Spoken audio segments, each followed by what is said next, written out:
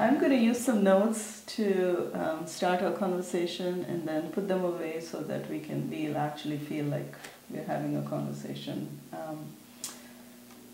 First, I want to thank the AWA members and Amanda Zimmerman for inviting us to have this conversation. We want to acknowledge that the land on which we are having this conversation today is part of the ancient homeland of the Kumeyaay people. We pay respect to all Kumeyaay peoples, past, present, and future, and their continuing presence in San Diego County.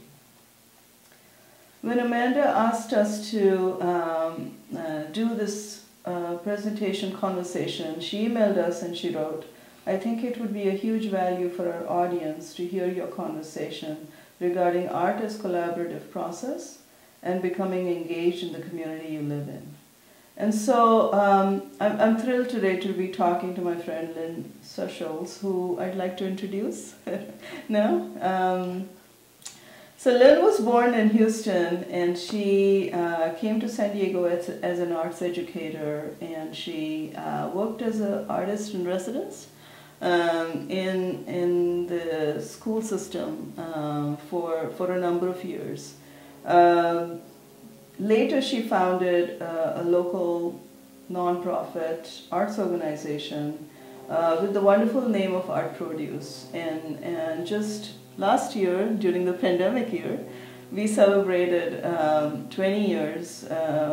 Actually, Art Produce celebrated 20 years of being in existence.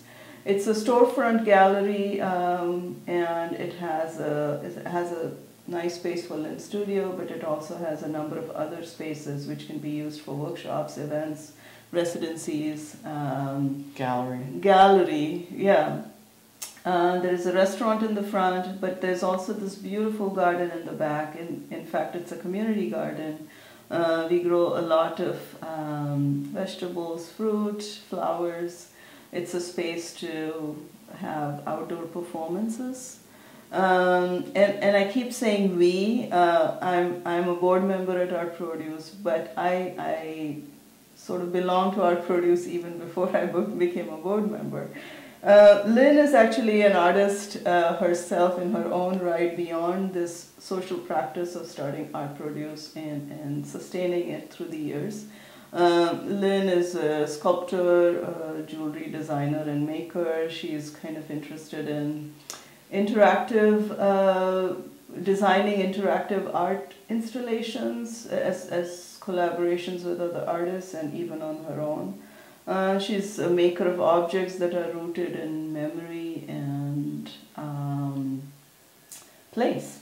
And to end Lynn's introduction, I would say she's a citizen artist. She is really, she has a firm belief in art and education, kind of being kind of vehicles for development of a mind. And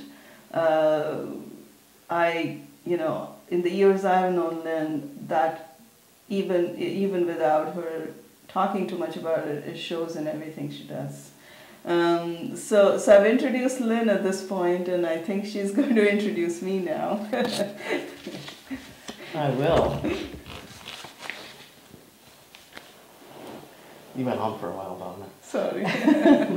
So, this is Bhavna Mehta, and Bhavna was born in India, in southern India. Middle India. Middle India, in Ahmednagar. I'm glad I You did worked on that. And Bhavna came to the States, came to California at a pretty young age of 22 to continue her studies in computer science and software development, which is where she worked for 12 years after getting her master's degree in computer science. 12 years working for Nokia in software design and engineering, and brings that with her, all of that experience and all of the kind of curiosity and questioning and problem solving to her practice as an artist, which she decided before she turned 41 to change careers and become a professional artist and pursue the world of storytelling and ideas in visual forms, in particular paper, cut paper. She's known for her exquisite and stunning detailed work in cut paper, and this is something she does by hand, all by hand. As well as the cut paper, she brings the traditional forms from India of sewing, embroidery. You can see she's wearing some of that. And what I love about Bhavna's artwork and practice is that she explores every material that she sees and works with and deciphers and determines what's the best way to utilize that material to tell the story that she wants to tell. And she has this incredible capacity to blend traditional form with contemporary art, and that's to me a magical thing, transformative thing. So when we first met, I think we were included in a show together. And started talking about her work and seeing her work. I think we found that we were both interested in very similar kinds of things. Yeah. And Bhavna has done a lot of teaching and workshops, and her approach to it, to me, always felt very much like a community-based education. And I hope to talk a little bit more about that. Yeah. But so Bhavna's been showing work around the county and outside of the county for years now. She was commissioned a big public art project in Los Angeles in a performing arts venue, soon to be revealed. It's spectacular. And is now including writing in her storytelling and her recordings of life and ideas in the world. So I'm really happy about that. Thanks, Lynn. I forgot to say a lot of things about Lynn listening to her. So I will try to touch upon that as we talk, and I think as we talk more, I think it'll be clearer how, even though we may have different aesthetics, we seem to be aligned in a lot of our thinking about what can art do in beyond the studio. We are recording this in my studio, but we are really interested in kind of entering public spaces and really having a dialogue using art as a vehicle. So what I thought we would do today is to talk about two different projects, each conceived by one of us, and we will show you a short video about each project, and then we will talk about them, talk about the process of the project. Each of these projects were supported by grants. And so we wanted to talk about how the process of the grant writing and eventually getting the grant, and how that process was then continued by engagement with community. I imagine we will touch upon a lot of the main ideas of community engagement that we would like to address in this talk. That's kind of the core of this talk. So the first project we want to talk about is called Mapping Home. Let's watch the video, and then we will have a little chat.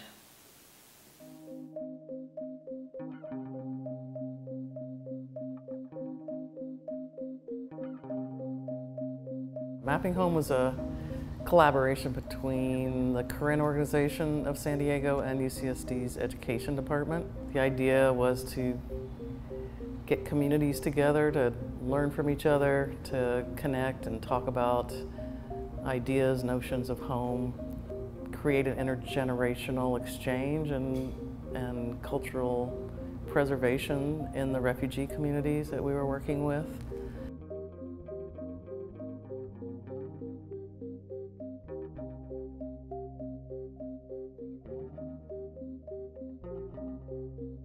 The relationships between the participants and the UCSD students was really kind of the point of the project, was to make connections and to learn about other cultures and to recognize the commonalities that we have and to create a project together, to understand what it feels like to collaborate and engage in an activity with someone you don't really know well.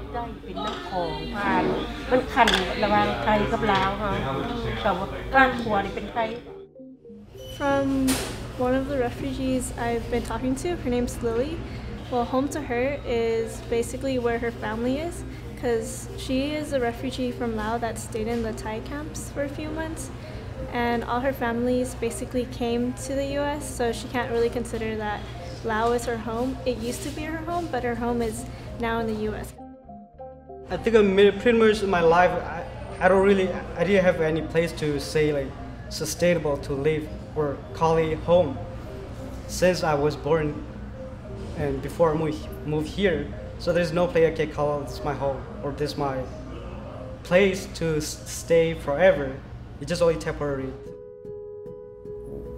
What we really learned through this is we carry our homes with us. And a home is not just a place or a structure. You know, it's the idea, it's the notion of what makes you feel secure and what makes you feel like who you are. And very often that's your family, and that's your memories, and that's your community.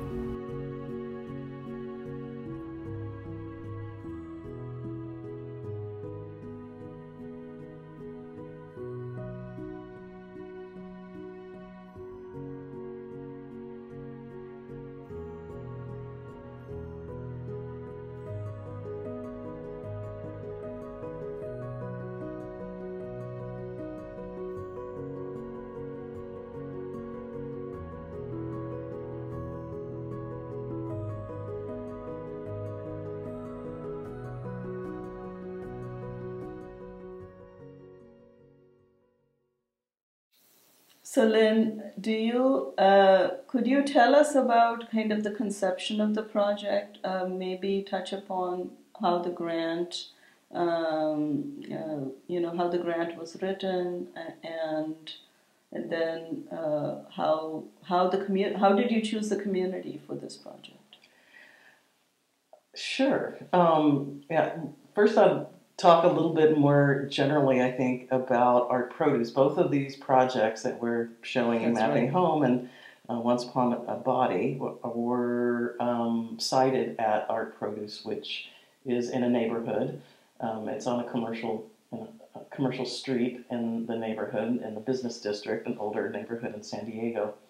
And part of the concept of the space was always to engage the neighborhood and engage community in a way that was completely accessible, so that art was right there as part of the fabric of the neighborhood, so people walking by would have this experience. The gallery is visible 24/7 from the storefront windows, and so you saw that in the video. So folks that are just walking to the bus stop or the drugstore or to school had a sense of what it is to see art as lived, and the process of art as something that should be or is part of every neighborhood. And I've always thought of Art Produce as this laboratory. Yeah. kind of an experiment in public art, and I think of the projects that we do there. I think of the spaces that we call a third space. Yes. It's not home, it's not work, but it's this third space, which is community, and I'm always kind of redefining or defining what that means, because that's a very broad term, community. Yeah. But in the sense of this project and others, I was very interested in looking at different cultures and thinking of culture as not just tradition and ritual, but a heritage of knowledge. And I was hoping that Art Produce could become this place of exchange, of cultural exchange. And so, I would like to think of the space being a place of a reservoir of community-based knowledge. I love that. Notion of sharing ideas and cultures and rituals and food and art and the living parts of culture. So there was a group of university students that I've been working with. From up on the hill in the Ivory Tower, and a group of refugee families from a couple of different refugee communities in San Diego. And working with those two communities and the educators from both of those institutions and organizations, that actually several others that we worked with, we looked at ways to bring those disparate kinds of backgrounds together, and what happens when you make art together, and sort of share in an activity together, and an activity that tells a story. And in this case, we talked about home and the concept of home. And the university students helped transcribe the stories, but really this was this opportunity I felt for intergenerational and intercultural exchange, and it's one of the things that and what what drove me was the idea of talking about home with refugees, with refugee communities, with elders, with children who were born in refugee camps. And I think that's a painful topic for anybody, I imagine. So I think that sense of tension, exists in the project, which I find really, I'm drawn to it. Yes, folks were so open and generous and willing to share their memories and their stories. And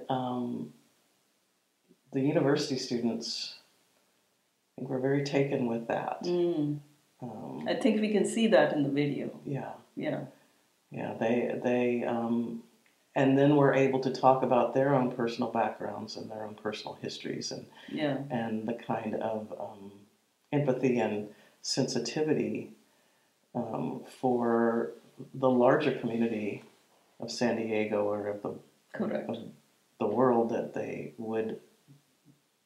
they're beginning to experience as young professionals, many of them thinking about going into education in all their fields. Can you, I think the video doesn't cover how the grant came about. Can you say a little bit about that? The grant was through the University of California Critical Refugee Studies program. So that grant was an application, and it involved having a partnership with one of the UC campuses, one of the departments of one of the academic departments of the campus, and in my case, a nonprofit, the Korean Organization of San Diego, but also Art Produce as a nonprofit. The grant also allowed for individual artists to apply for the grant and partner with the university or with a professor in the university. I see. So there are many options out there in different regions of the country and different educational organizations and institutions that are looking for community-based partners to do outreach in their different departments. Not always in the art department. This was through the education department Interesting. at UCSD and the critical studies, ethnic studies department at UCSD. I see. So you don't always need to Yeah. confine yourself I to see. working with other artists. Right. And I find it much richer and much more engaging experience for folks to kind of branch out from their typical partner models. The grant also gave you some funding to pay interns to provide transportation for people to come to Art Produce if they didn't have any, correct? Exactly. Well, that's a big consideration really with any community. When you're working in community, whether it's a group of seniors or students or a particular focus group, transportation is certainly an issue if you're not going to their space. To get them to come, you need to provide food. Food is always an incentive, and it's certainly culturally something to consider as part of your gesture of welcomeness. And that's a very important thing for me. One of the wonderful things that happened during the project was the UCSD students brought foods from their family recipes to one of the workshops and shared those foods with the refugee families. And so it's certainly one of my favorite ways to share share traditions and cultures. So, and also I think what we also don't see in the video is after we had the exhibition of the paintings in the gallery, we did sell some paintings. Right. So that was actually, I think, the biggest surprise for the participants, that they received the funds from the sales. And many of them, well, all of them reported that they never considered themselves artists. Except for Ever. That was a wonderful thing for us to be able to do, is to give that back to the community and to support the interns. I think it just increases a sense of kind of ownership. And we talked about Eber. Eber, in fact, was a young student who was part of the project, but then he came back and made a mural at Art Produce. Which still exists. This project is about 2 years old. So the relationship continues, right? And the idea that you become part of this organization and you can then have a sense of that you don't have to shy away from coming back.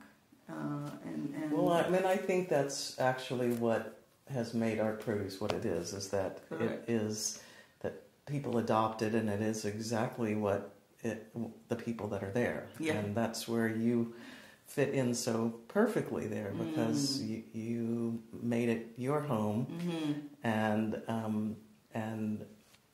helped to bring in others that created a sense of community there. And that's ever evolving and ever shifting. It is. In fact, you'll see Lenita's neck piece that she made on another mural at Art Produce. So that's one of the wonderful things about having a space, a physical space, is that one can then continue to build it and have actually have a physical space for folks to meet. I still find that very important, and particularly after a year of Zooming each other. Yeah. Let's take a look at the video of your project, and then we can talk about how you conceived it and how it grew. I think the big idea in my work is storytelling. Having people tell me their stories and then take that and build something from it, and trying to do it in a visual way.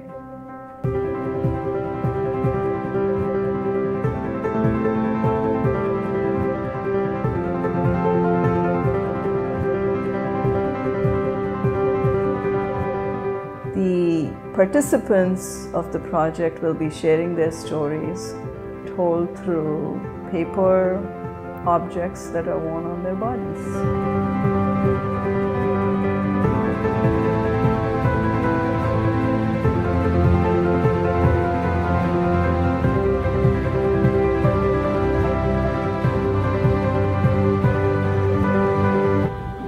From so far away, the star's aging light comes towards us. From my quiet rooms, confined by illness, I cannot see them, but I know they swing in their majestic arcs above our heads. Witnesses, calendars, symbols, guideposts, their presence lasts for eons. My presence lasts for decades, but I am made of their substance.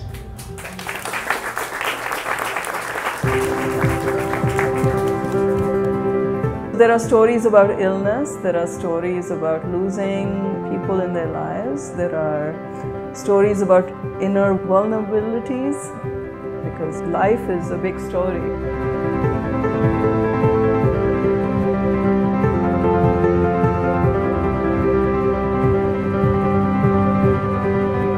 I think from this project I would hope that people can think about paper in a visual manner.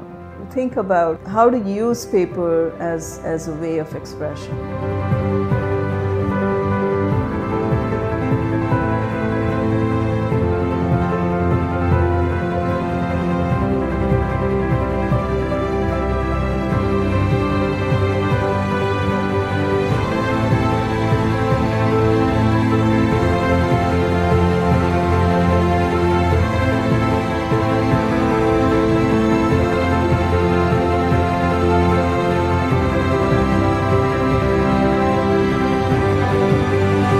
Because I'm just looking for connection, basically. I'm just like looking, like, you know, who do I connect with? And that comes from being an immigrant. That comes from wanting to learn another culture as much as possible by understanding its people.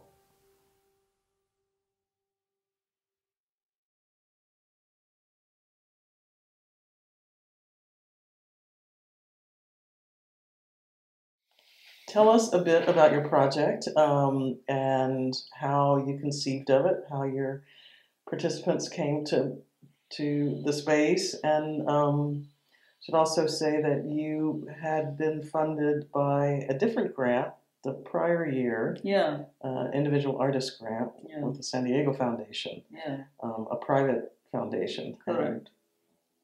Correct. I had just finished a large project when you approached me about writing a grant together, and this time it would be funded by the California Arts Council, which is a wonderful public entity, part of the state kind of structure, but it uses public money to fund several projects around the state. And projects of all sizes, you know, whether you have a very small, you know, kind of small group or small organization, as well as kind of larger museums and galleries, public galleries. So I really wanted to start to extend my studio practice into the community, and I was looking for partnerships in my city. And when you approached me, I was kind of like, I just finished this other project and I was kind of like ready for the next thing. The way the grant works is I write part of the idea of the project and how I will involve community and the neighborhood where the organization is based or where the project will be based. And then you write part of how the organization will support the artists, but also how the organization has a history of involving the neighborhood and the community around it. Right. And this particular grant was called Artists and Communities. Correct. So the California Arts Council also sponsors artists in schools, artists in prisons, artists in other community organizations and local community centers. So yeah. I'm sure each state has Yeah. a similar kind of I program. imagine it does. Yeah, and once the grant is written, of course you have to wait to find out, you know. But I felt like, I think as you do, as an artist, as I do this more and more, even if the grant doesn't get funded, the relationship between the organization and the artist kind of develops. And so you reach some place where you may be able to do something even if the grant was not funded. I think that seems like a possibility if you kind of further this relationship. This project really started as a very, very simple idea of using paper as a medium to do several community workshops that would be free to whoever wanted to come. We would do very simple exercises with making paper sculpture, using cutting and folding paper to make sculptural things that then people would wear on their bodies. And this is a small example of a piece that I was making as people were working on their pieces. I would design each workshop, so I would show just a little sample of an idea, and then people could either just copy the sample or they could make something that would be more elaborate. And then, as you could see, paper doesn't sometimes want to be flat. Once you fold paper, you can really manipulate it. And I was really interested in taking things off the wall or off a pedestal and putting it on people's bodies. And then something like this can be worn around a wrist, or it could be worn around, your hip. What I really like, Bob, and I want to just interject about your workshops and the way you designed them, was that you created a structure in the workshops that each participant, regardless of their skill level or their prior experience, could participate and learn something and make something, and felt comfortable enough and engaged enough that you were able to then draw what you needed and what you were working with in terms of their stories. Yeah. That's a skill that is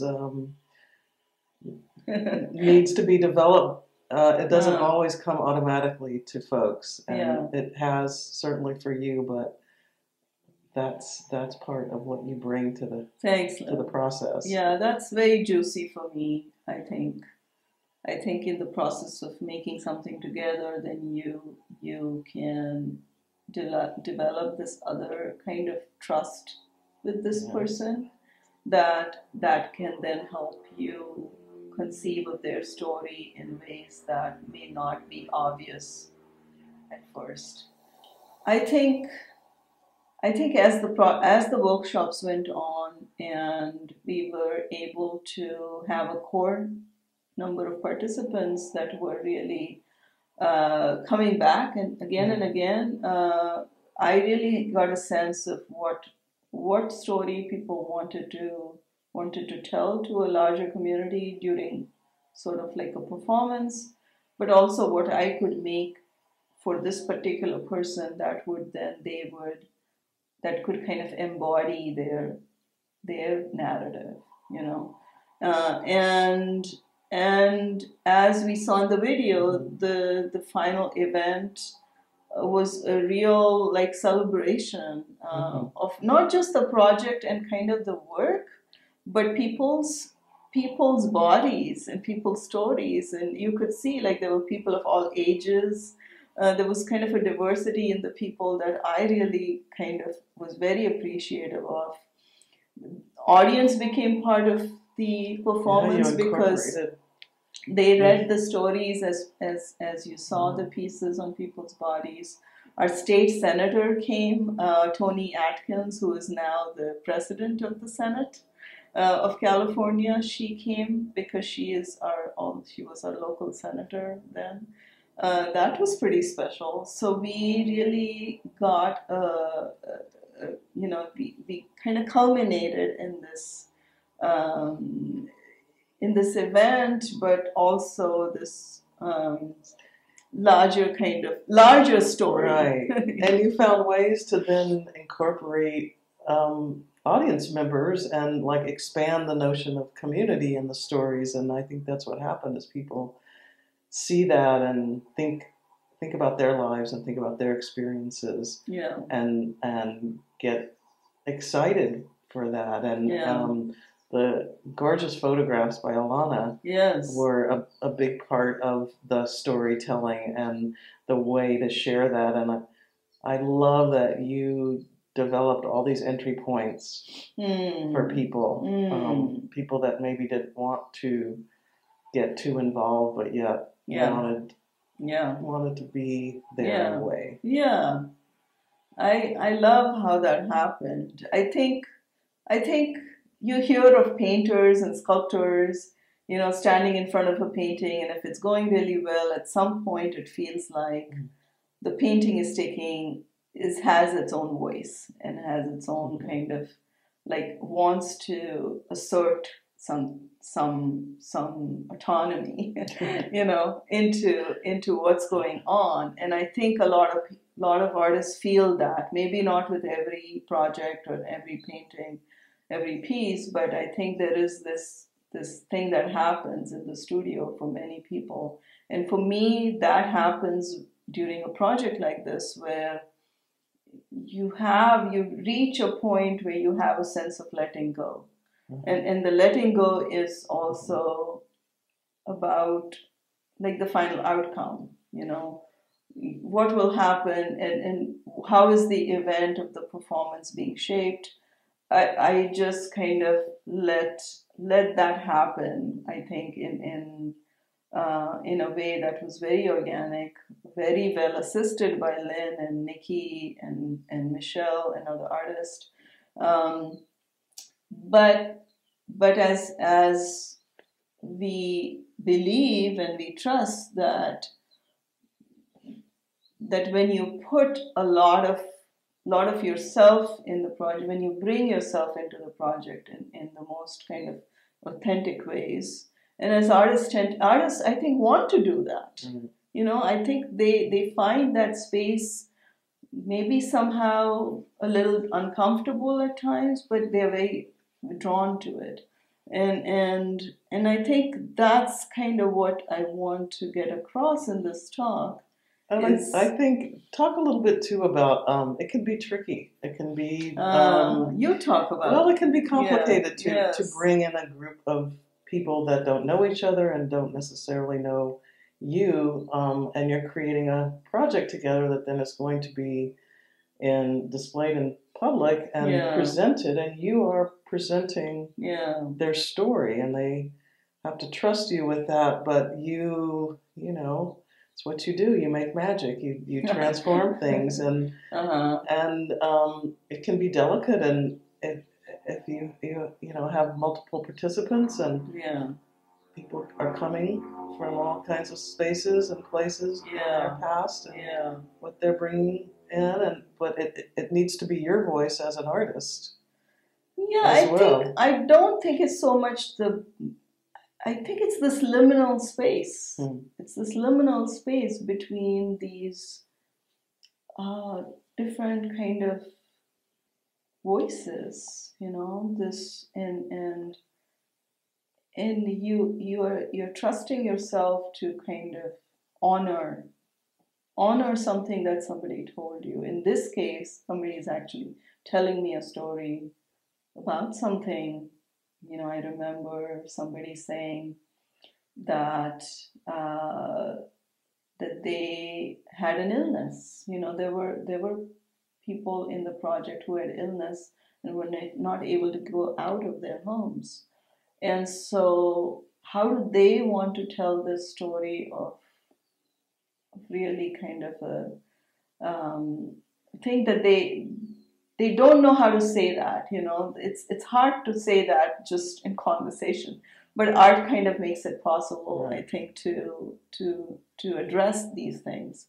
So I think this liminal space, I really I'm really kind of interested in that. But I think in closing, I think I want to ask you, Lynn, how do you make space for artists, and how do you sustain a kind of a continuing interest in, in keeping a place like Art Produce going?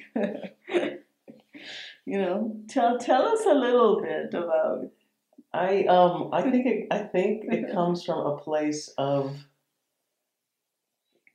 thinking of artists as community resources, and a space like Art Produce being a library, a container for community-based knowledge and collective aggregate of experience, and I keep doing it because it's so rich. The more people that come and the more people that participate and share their stories, and their experiences, the deeper and richer a resource we become. And I think it's that's my citizen artist part of me that feels a responsibility to demonstrate to others that artists can be a resource in a community, just like the plumber and the barber and the firefighter, and the teacher and the accountant. And how do we make that? What's our role and responsibility? How do we make it relevant? How do we make our work relevant? Because we I think we have a special kind of skill and ability to transform our worlds and and translate and make magic out of objects and materials, and I see art as being a very literally humanizing piece of society. It's the definition of, and not just something in a museum, or a gallery, or something you exchange with money, It's how you live your life. And if we left it up to, media or other interpretations of what the art world is and what the value of art is, there's a very different discussion that happens than if it happens after you've been involved in a project like The Body is at Home, or the in the Mapping Home project, and those kinds of things where people see themselves as a part of a larger kind of collective experience and story. And so that's what keeps me going. That's what interests me, and that's I love that. And it's meeting you. It's meeting people like you. It's having a space where people can come together. Well, thanks. I think in closing, we want to again point back to this map of components in your community that that is really critical to making these projects successful, and also to sustaining the interests of other artists who might see something that you did, like